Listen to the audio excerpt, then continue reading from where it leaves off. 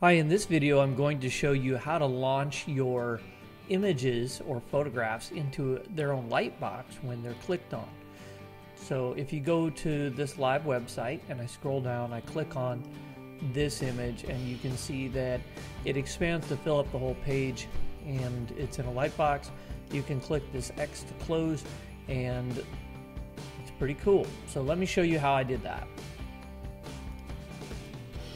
From the Web Starts page editor, I scrolled down to the image that I wanted to launch in Lightbox. I selected it and then I clicked on the settings cog. Next, I just made sure that the Lightbox option is checked. I saved, published my changes to the live website, and there once again you can see that when that image is clicked on, a Lightbox is launched.